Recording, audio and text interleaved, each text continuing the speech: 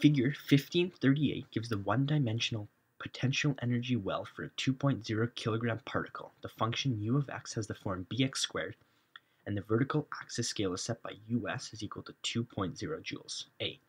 If the particle passes through the equilibrium position with a velocity of 85 centimeters per second, will it be turned back before it reaches x equals 15 centimeters? B.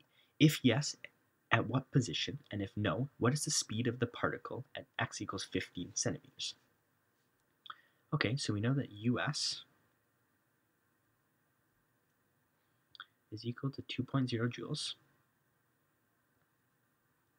And this occurs, so us occurs at x equals negative 20 centimeters or plus 20 centimeters. We'll just use the plus, so x equals 20 centimeters. And we know that u of x is equal to bx squared. Okay, so then we can solve for b.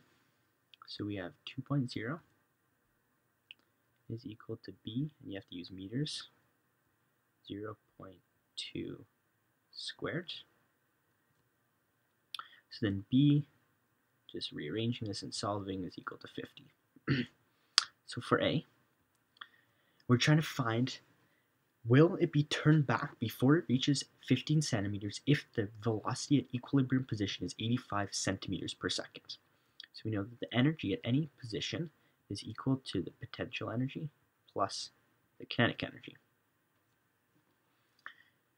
So at equilibrium position, we have zero potential, but we have maximum kinetic. So solving for the kinetic energy at equilibrium, we have 1/2 mv squared equal to 1/2 times the mass, which is 2 kilograms, times the velocity in meters, 0.85 squared. And this gives us 0.7225 joules. This is the kinetic energy at equilibrium position. So what we want to do then is solve the potential energy at 15 centimeters.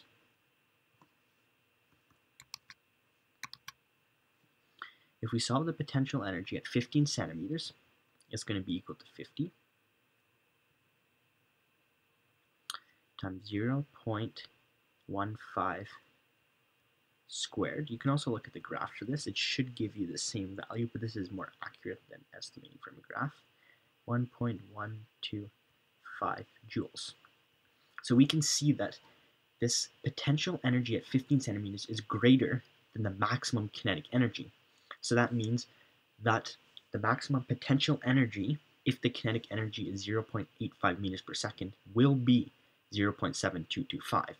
So that means it's going to turn back before x equals 15 centimeters because it has a smaller amplitude than 15.